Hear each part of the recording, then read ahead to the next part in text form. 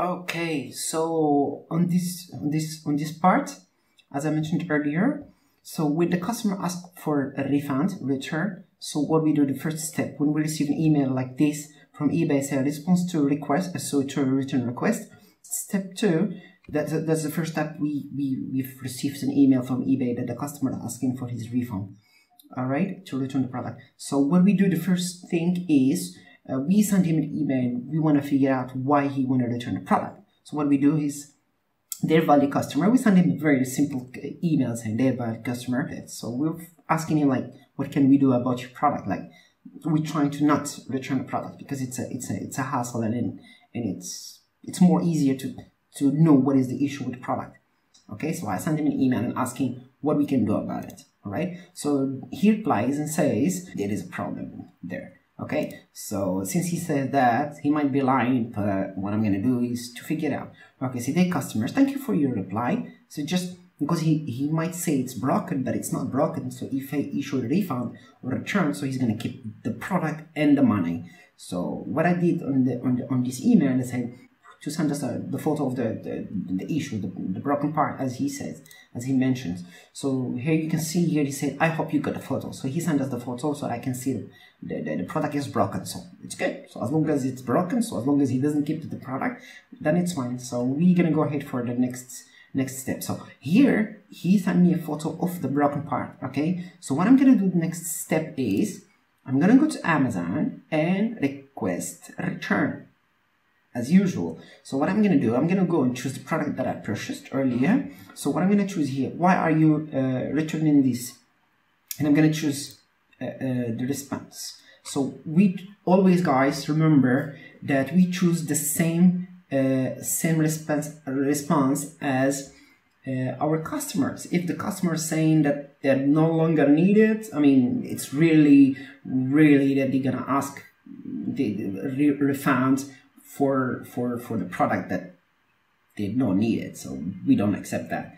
But most of the time I use the item defect or it doesn't work. Okay, that's more easier if the product is broken actually and see the photo. So that's very important. So what I do, I'm gonna go here and I'm gonna choose item defected or it doesn't work. Very simple. So comment, I am required to write something. So what I'm gonna do is the product is broken from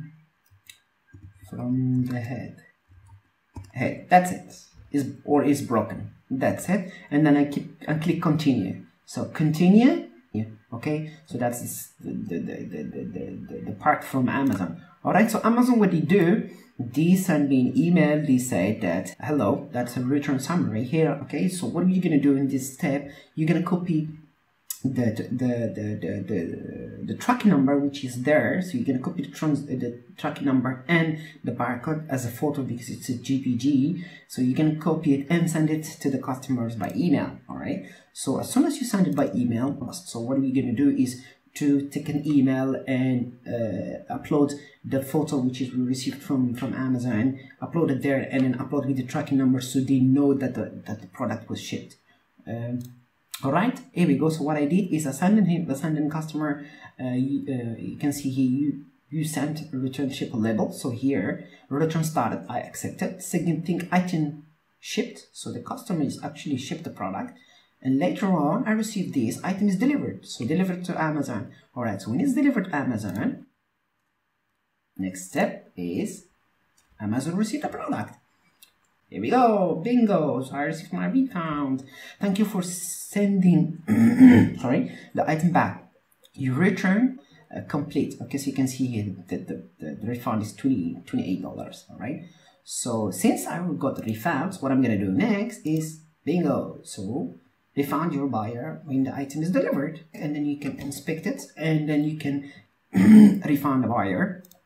Here is delivered, receive it. So here the email that we've received and saying that our tracking information shows that the return has been delivered. So the product is delivered. In eBay, they've seen it because we've uploaded the tracking number. Please inspect it and return by the 6th of March, sorry, to issue a refund. All right. So next step, when we receive that email, what we're gonna do is click refund here, click refund. Cool. There we go. So when we click refund, the product, the refund is gone. So what we're gonna do is send an email to the customer. Our objective is to get a positive feedback. So the email is as below. Dear customer, thank you for sending the product back, and we are truly sorry for the trouble caused. We have issued you a full refund. I'm just trying to copy and paste what Amazon saying, but I'm just making it more nicer and stuff.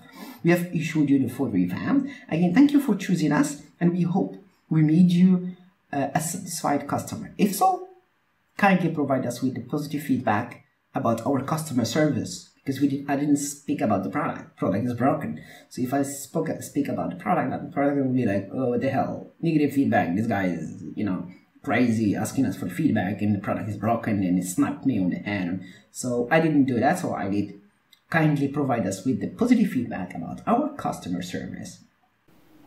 Cool, guys. So as you see, it's very simple steps to handle a refund, right? So I handled it very well. So the customer, even though the product was broken, and then he had to give us a positive feedback, which is amazing, which is beautiful. That's why I always tell dropshippers, sellers all over the platform, guys, you have to take care of your customer service if you want your store and your business to go further and with no issues.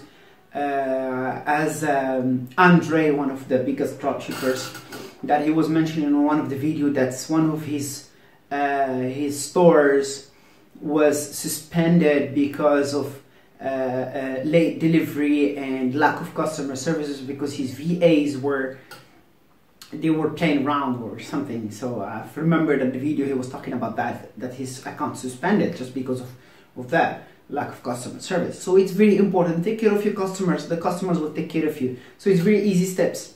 I got my refund and he got his refund, and we're both happy with positive feedback. All right. So this is the way how to handle your customer service. Keep it up. All right. And thank you very much for watching my videos, and see you on another video. See you when I see you. FISALAM.